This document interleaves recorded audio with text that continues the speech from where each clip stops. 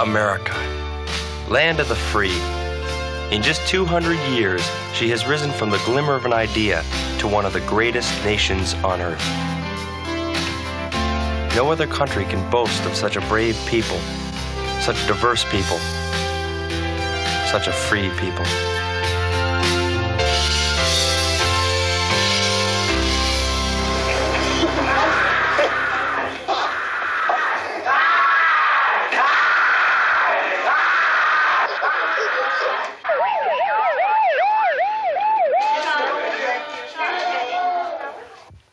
But something is wrong. There is a sickness spreading, a sickness that is beginning to steal that freedom.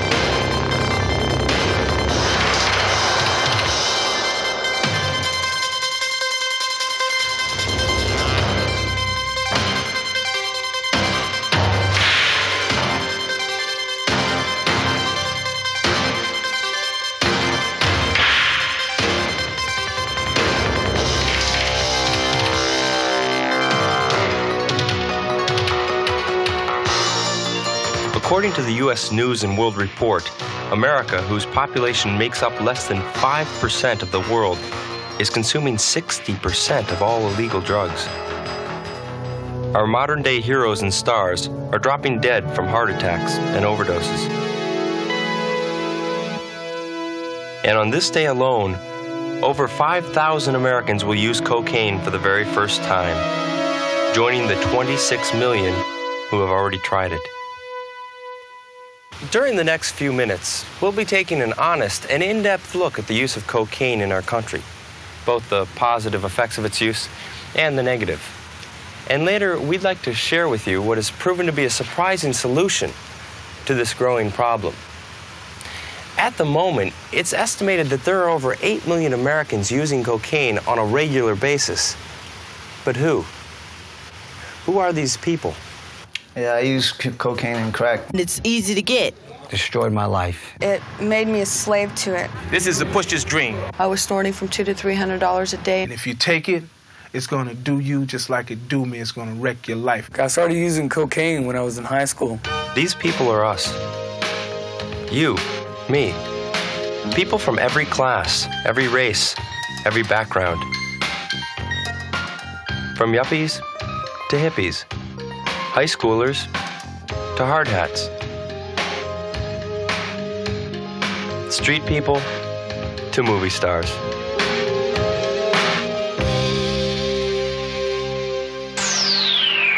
Cocaine has a devastating effect on the Hollywood community. I'm a pastor right here in the midst of it. With pastoral confidentiality, I can't divulge names, but I could tell you of homes that have been wrecked, of wives of famous, glamorous people who are just utterly destroyed by cocaine. I have an actor friend, and not long ago he was in my office, and he just fell on his knees and started sobbing and sobbing, and he said, I am under the control, absolute control of cocaine, and I can't get out, and it's wrecking me. It's wrecking my marriage, everything about me. Before I'd go surfing, I'd do a lot of cocaine and get all amped out, like high voltage. Okay, so you're a dealer, but you're out of it now because Yes, because of crack. Because you got hooked on your own stuff. stuff. It put me on a mission.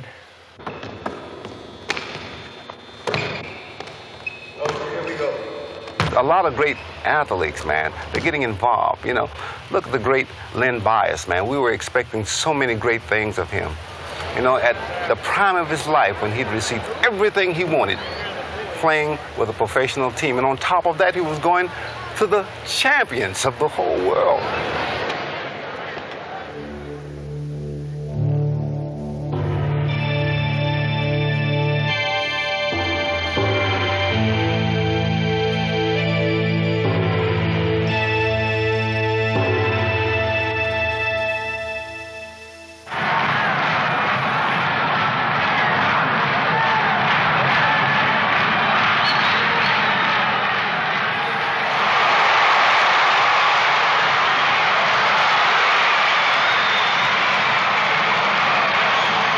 Football is such a team sport.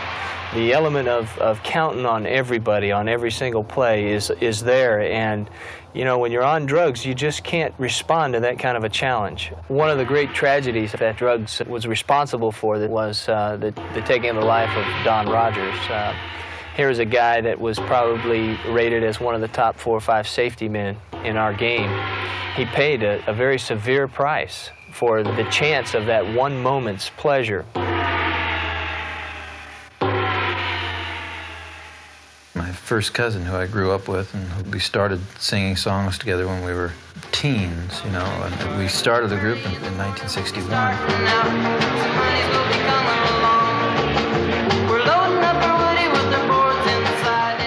My cousin Brian, here's a case of a guy who was at the top of his profession, a literal musical genius. But starting in the mid-60s, when he started fooling around with pot and then acid and then later cocaine and stuff like that, he went from the height of creativity, rivaling the Beatles in the mid-60s, which was a big deal. He went from that height of brilliance and creativity and productivity to as low as he could, like a vegetable, like completely withdrawn to society. And what drove him over the edge from sanity and creativity to insanity, paranoid schizophrenia, was the drugs that he took.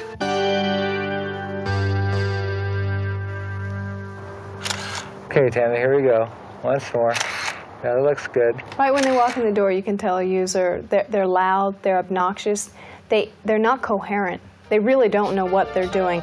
The glamorizing is gone. The glamour of Coke, the glamour of being this high-fashion glamour model. It's not that anymore. It's a lot of hard work. They want you there on time. They want you working most of the day that you're there. They don't want you coked. They don't want you drugged out. You're working hard for your money. And the age? According to government surveys, the greatest number of current users is between the ages of 18 and 25. I got involved at the age of 18. I found myself just a year ago, I was 18 years old, really involved with cocaine. But frequently, experimentation begins much earlier. And then at 14, I started snorting cocaine. When I was about 17, I had about a $1,400 a week habit.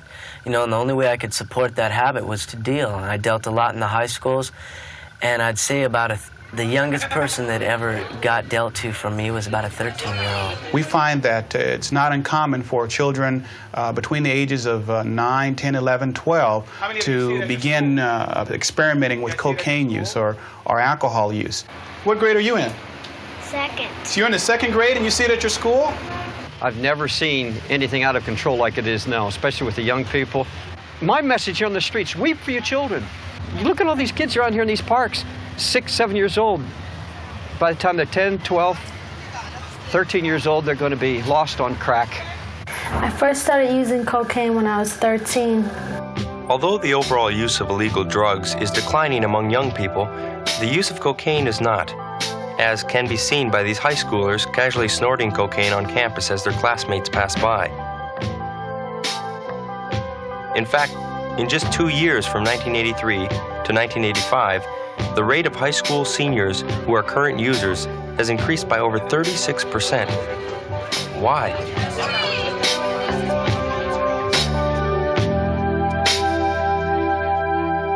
If we're going to take an honest look at cocaine, then we're going to have to take a look at the positive side as well. I mean, let's face it, with that many users, it must have something going for it. When you let it out, there's this incredible rush, and you can feel it from the top of your head down to the tip of your toes, all the way down your fingers. The only thing I can describe it that would be close to it is that of a sexual climax, except intensify that maybe 100 times. The high is really quite simple to explain with the use of cocaine. Once it enters the body through the oxygen transport system, it travels to the brain in approximately 4 to 10 seconds. There it causes the release of 3 neurochemicals, or enzymes, particularly endorphins, which numb the body, as in the case of runners, and norepinephrine, which causes a tremendous rush of the body and the stimulus to the blood pressure and the pulse. It makes you feel so good and so speedy that you feel like you're going on an elevator about 100 miles an hour to the top of the Empire State Building. And your heart feels like it's going to stop. I felt like a he-woman. You know, I was great. I was it. Individuals who use cocaine to make it through a job, such as a stuntman will use it to help him mentally get through a job, a stunt that he doesn't know or that he fears he's going to be injured in.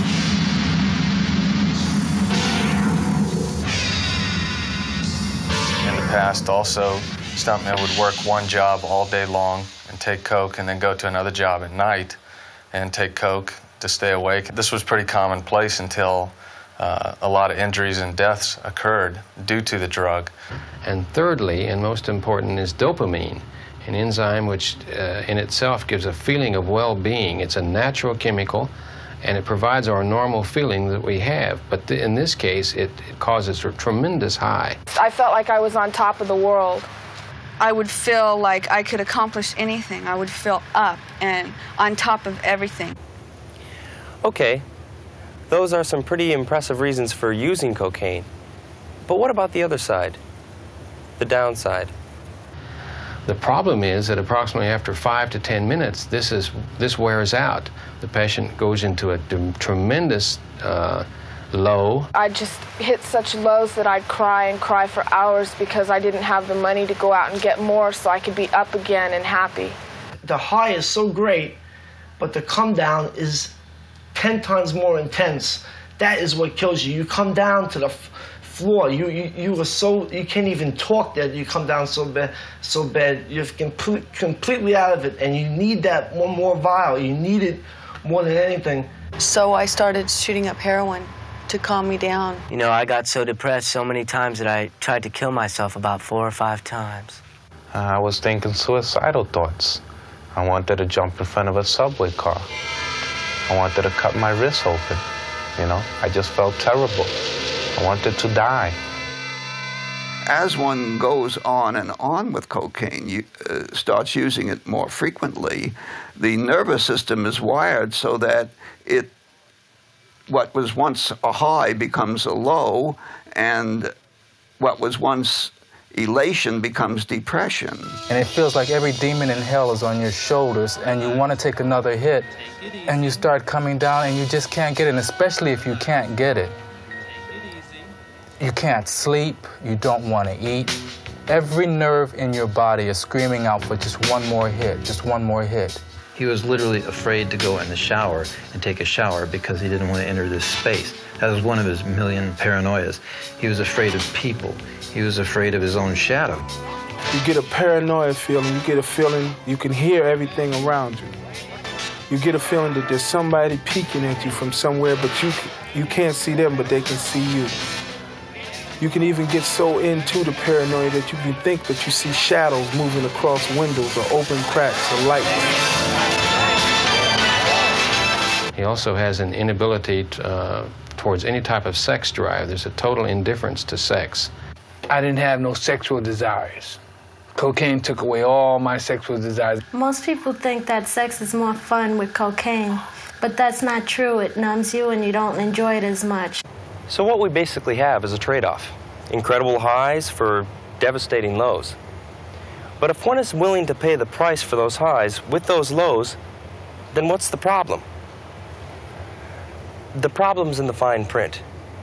There are a few hidden dangers that are seldom mentioned. My 20-year-old is in Los Angeles County Jail facing 21 counts of armed robbery and possibly attempted murder, trying to get money for cocaine. And my 19-year-old was shot by the police about 6 weeks ago, attempting to rob a liquor store to support his habit. Cocaine ripped me off of the best years of my life from 16 to 21. Instead of enjoying myself and having friendships and meeting new people, I was in search of another high. And it just left me an empty shell, a nothing. Eventually, you know, it's worse than using heroin. It's worse than heroin? Yeah, it's worse than heroin. My first cousin, Dennis, was a guy who Had all the physical charm and good looks. He was like the drummer of the group, and was a great sportsman, a surfer, and a great athlete, you know, and completely ruined himself. At the last part of his life, he didn't go surfing, didn't do anything physical. He was just, you know, drinking and doing drugs. He had a tremendously strong nervous system, and he did a lot of it for a long time. Dennis actually died from basically what was a history of drug and alcohol abuse. I mean, he literally died. The reason of death was drowning, but in all actuality, he was drinking and doing cocaine, like during the day and night. I mean, he just completely burned himself out. It was a tragedy.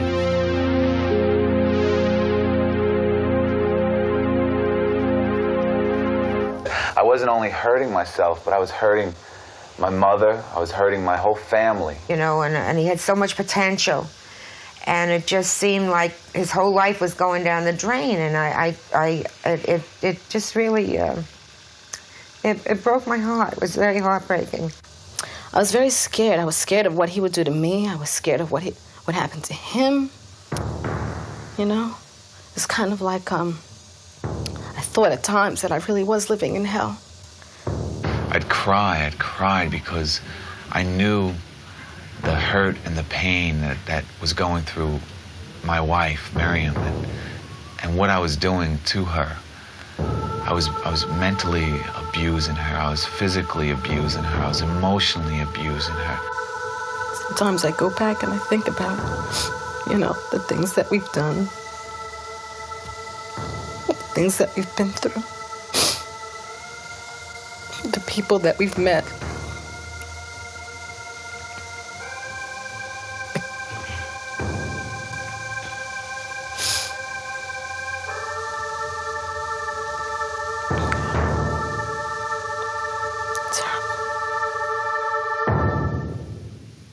I weighed about 85 pounds. I was in and out of mental institutions. My emotions were shot. My mom's nerves were shot. She was on the verge of a nervous breakdown. I felt, what kind of father have I been? How did I fail?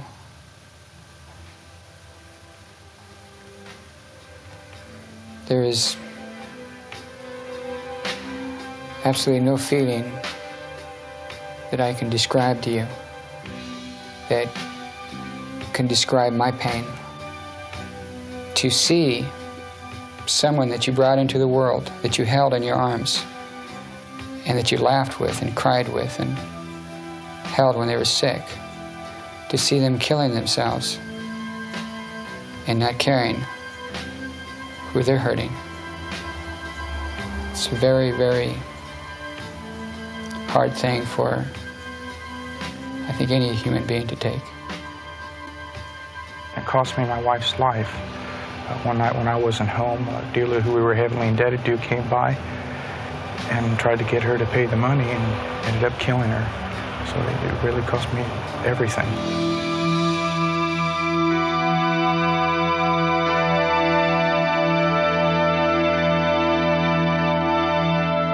It steals your youth.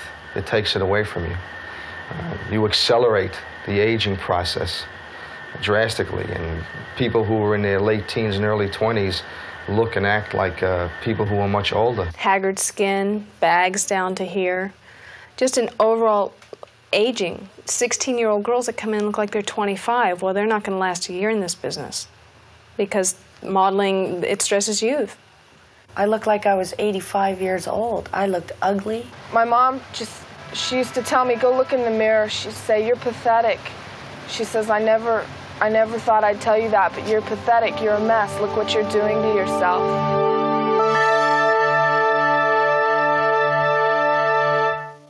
Finally, there's the problem of premature death and suicide, both rising at alarming rates in connection with the use of cocaine. I had friends who were dying left and right. 3 of them committed suicide. 1 of them jumped off the Empire State Building naked. I had one of my best friends, which I call my little brother.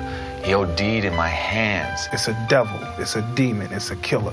This is like the second one in 1 month that drugs have taken the lives of 2 of my, close friends and relatives. There are two major physiological problems that occur with the use of cocaine, specifically microscopic tears in the heart muscle itself. This tearing causes a depletion of 4 major enzymes that the heart releases. This, in turn, causes irregularity of the heart and hence leads to the increased chance of heart failure or heart attack. We have also seen a large number of permanent damage to organs as a result of cocaine use, such as permanent damage to the hearts and heart attacks that you would normally see in 40, 50, 60-year-old men we are seeing now in teenagers as a result of cocaine use. And I was grabbing my chest and I thought that I was going to pass out from a heart attack. But at the same time I said, hey, don't touch it. And I was telling my friend don't touch it because I still wanted to smoke it, even though it was killing me. There was a fellow who I had gotten some drugs for, cocaine. And the very same night, we all went over to, quote, party, and found him dead in his house, dirty and alone, of an overdose because of the drugs that I had given him. And another friend who, at 27 years old, his heart had just worn from the use of cocaine, and he dropped dead and lost all the years of his youth. It's gone. You can't get him back now. There's been a marked increase in the amount of cocaine-related emergencies in the last couple of years. In the older teenage group, it has at least doubled, and we're seeing increases in cocaine overdosage, not only in the teenagers, but in the pre-teenage group as well. The second major problem with the use of cocaine is stroke. The cocaine causes an increase in norepinephrine, as shown here, causing spasm in the vessels leading to the brain. These spasms will eventually lead to rupture in one of the vessels of the brain. This thereby causes strokes, and what will result is paralysis or, in many cases, death. How long do you go without sleeping? 3 days. 3 days. 3 days. Your skin and bones now, what do you weigh? 117 pounds. What'd you used to weigh? 136. How much longer do you think you're going to be living? Approximately in 8 months to a year. You think you've got 8 months to a year? Yeah. And that's it? That's it.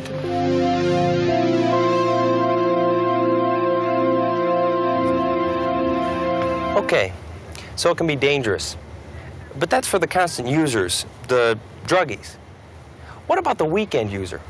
What's wrong with using cocaine for a little recreation? Doing a line or two at parties now and then, or even just trying it once to find out what all the fuss is about. You just can't do it once because it like takes control of you. It's like it rules you around. You don't rule it no more. Once leads to another time and another to another. And then at that point you swear to yourself, well, I'll never do it again, I'll never do it again. But that's just a lie, because you will do it again. You will. Now it's true, not everyone who tries cocaine for the first time is going to turn into a drug-crazed addict. But latest studies indicate that the addiction rate, especially among teenagers who begin using cocaine, can be as high as 20%. 20%. That's 1 out of 5. And the frightening thing is that to date, there is absolutely no way of determining who will become addicted. Cocaine is not a game. Using it is very dangerous. Oh, wait a minute, you're using it all the time. What do you mean? It's because of a reason that I'm hooked to it. There are certain people who apparently can take certain substances and be okay in life. There are other people who take the same dosages, same things, and it destroys them. I mean, to think that you can control the use of these things is like putting a .45 to your head and playing Russian roulette. Russian roulette. For some, the process is immediate. The first time I started cocaine, I got hooked. For others, it will take a little longer. And I started using cocaine mostly on the weekends at parties. But before I knew it, cocaine had taken over my life. My grades started dropping. I went to practice loaded. And ultimately, I was kicked off the football team. No matter how strong you think you are, there's no way. I thought I was strong. I thought I could just do it on the weekends. You can't. You can't. Eventually, no matter who you are, it will come. It will get you. There's no such thing as a weekend user, only a beginner. Not long ago, Dr. Mark S. Gold conducted a survey of 500 users who called his national cocaine hotline. Their comments were quite revealing. Now it's a reality. I have to do it, or I can't get through the day. The day revolves just around how I can get that money for that crack. According to the survey, 73% of the users had lost total control and were unable to limit their use of the drug. You steal, you sell everything you got to get cocaine. You'll sell your mother's rings, you'll sell anything that you think you can get away with. You become less than a person. To support their habit, 45% had stolen from family, friends, or employers. What happened was the business started to sour, and I found myself on the verge of bankruptcy virtually for a rather extended period of time. 40% of the users had experienced job or career problems. Probably the thing that I have to live with now that hurts me the worst because of my addiction to drugs is the fact that my little girl is going to have to grow up in a broken home because it totally destroyed my marriage. And over 50% had either been threatened with a divorce or separation, or had actually been through a divorce or separation with their spouse or live-in partner. All this to say that at the moment, cocaine, in its various forms, is one of the most psychologically addicting drugs available. In fact, when given a choice between food and water or cocaine, laboratory animals would invariably choose cocaine. For example, this rat, given unlimited access to cocaine, self-injected 32 times in 2.5 hours. Given unlimited access, the rats will keep taking cocaine until they kill themselves. No other drug induced such uncontrollable cravings. When we could have $200 or $300 cash in the morning and nothing to eat, and she had a 6-year-old child, and we'd be done shot $300 worth of cocaine, and that child doesn't have nothing to eat. Sometimes I used to have to get up and fix him sugar water, mayonnaise sandwiches, stuff so that he can eat. But the coke had possessed us that bad.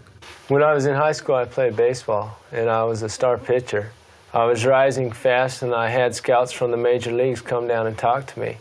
And when I was out of high school, I would have been right in the major leagues. But I had to make a choice between cocaine or baseball. And I had to have cocaine more than I wanted baseball. So it really hurt me as a person who cared about my cousins to see this happen to them. And so I'm completely 100% against any kind of drugs because you never know what those drugs will do to you as an individual. Probably if I stop, I'll have time to live. But you're not going to stop, are you? Eventually, yes. When? Eventually, yes, soon, very soon. 2 years from now, after No. you're already dead? No, eventually, very soon, very soon. How many capsules did you smoke yesterday? 26. Doesn't sound like you're stopping to me. Yeah, from 30 to 26 is 4 capsules down, you know? And eventually I will stop, you know. Eventually I will stop. It's a progressive illness. It's progressive. It only gets worse. It does not get better. The obvious question now is why? Why, with all these risks and dangers, does the use of cocaine continue to rise, especially with young people? Because if we can understand the whys, then maybe, just maybe, we can begin to discover part of the solution. Studies conducted ever since the early 70s point to 3 major reasons: curiosity, peer pressure, and something to fill up that boredom and emptiness. Of course, I was curious, so I tried them. When I was a kid in high school, I thought the main thing was to be cool, you had to get into that crowd and get high like everybody else and do cocaine and do all sorts of drugs, and then you would be accepted and you were part of the cool crowd. Now I think back and I say, I wish I could be that person that doesn't do drugs. I look at them and say, wow, they're cool. They're the good people because they have the willpower not to do anything. But most of all, I really feel like people use the drugs because they're lacking something in their life. They're trying to fill a void. And the cocaine temporarily fills that void for them. Curiosity, peer pressure, and something to fill up that boredom, that void. Well, at the moment, the curiosity problem is being handled quite adequately. As we draw more attention to it, there are more people coming forward and talking about everywhere people are exposing the dangers of cocaine, from politicians to the media to educators. Many are making great contributions in this area and with a sizable impact. What did I ask her to do that time? I asked her to go out and smoke some dope. Good or bad? Bad! The same can be said for dealing with peer pressure. Ooh, you want to take some marijuana? No, thanks. There are a number of organizations, campaigns, and community programs that are teaching young people how to say no. Whatever means the evils that are threatening our children and our families has to be done away with. No more crack! No more crack! No more crack! No more crack! No more crack! No more crack! But what of the third problem? The need to fill up that emptiness. I think there are two groups of people, two types of kids in schools today. There are the kids that are already using drugs, and when you give them drug information, they get turned off. They don't need that information. They already know more about it than you do. Then there's the majority of kids who are not involved in drugs and really have no intention of doing so. What they need is not drug information, but what they need is something to fill a void, something to fill a gap in their life, to give them something to live for. But when I came through these doors, you know, at Teen Challenge, I couldn't even go 1 hour without doing this crack. I mean, 1 hour, I would be like a raving maniac to, you know, just to get this crack. And I sat down and I never even thought about it since I've been here for 7 days. Several years ago, the government sponsored a study of the drug rehabilitation program, Teen Challenge. And what they found was quite remarkable. While the majority of other programs could claim only a 5 to 10% cure rate, Teen Challenge's success rate was 86%. 86%. Perhaps Dr. Catherine D. Hess, the research director, put it best. There is no question in my mind that the Teen Challenge program is the most successful one I have ever seen. When one looks at the fact that 86% of the fellows are drug-free 5 years after having gone through the program, and also 70% are working out in the production field, and that 57 out of the 64 have gone back for further education. This, to me, is a successful rehabilitation program. Why? What's the difference? There are other programs similar to Teen Challenge, but their success rates didn't even come close. Finally, after extensive research, the study could only find one answer, one element that the other programs did not have. Its name? The Jesus factor. When I was at rock bottom, I had nothing left. My mom and dad didn't want anything to do with me. So I figured the only way out for me was to commit suicide. So I tried to commit suicide in an alley by overdosing on cocaine, and I had successfully overdosed. And a man who lived up the street drove up, found me overdosed, and started sharing Jesus Christ with me. And just a few weeks down the road, I accepted Jesus Christ into my life. And I know to this day, I don't have a need for cocaine and never will again in my life. Jesus not only came in and filled that void, but he filled it to overflowing. And he's fulfilled a lot of empty spots in my heart that I've been looking to have fulfilled for many years. The Jesus factor. If you're a young person already fed up and bored with life, if you feel there's got to be more, but you just can't put your finger on it, don't turn to drugs or alcohol. Not only are they temporary, but they'll always wind up stealing more than they give.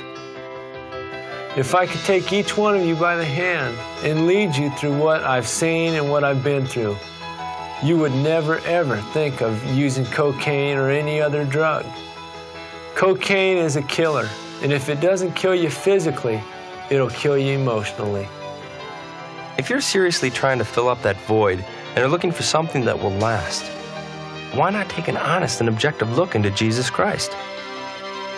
Don't go by what others say or think or believe. Don't go on secondhand information. Find out on your own. You know, Jesus said, "I've come that you might have life and have it abundantly." That's what God has to offer. Life. Abundant, overflowing. But don't take my word for it.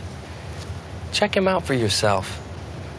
You know, I'm wet behind the ears still with this religion thing, you know, this Christ, but it worked a miracle for me so far, so I'm going to stay and stick it out. That's all I can, you know, that's where it's at right now. I think we all want to be loved, and cocaine is just a temporary satisfaction to fill that void, when instead the love of Jesus could fill it like that and fill it completely. My wife joined me, and together we've learned what the Bible says, that a man shall leave his mother and father, and the two shall become one. We learned with Jesus Christ as the head of our family that we can live a full, a complete, a happy life. With Jesus Christ, we can live a free life. He's more than real, more than real. He gives you a high you'll never be able to explain. He takes the place of all that. Through Christ, I can move a mountain if I wanted. This is how it makes me feel. Through Christ, all things are possible. Everything is possible. I can't even hardly talk no more because I feel so good about what Jesus has done in my life. I'm a man now, and I want to be somebody, and I'm going to be somebody one day. I love God, and he loves me. When everybody turned their back on me and left me for dead, Jesus Christ came in and pulled me up out that darkness.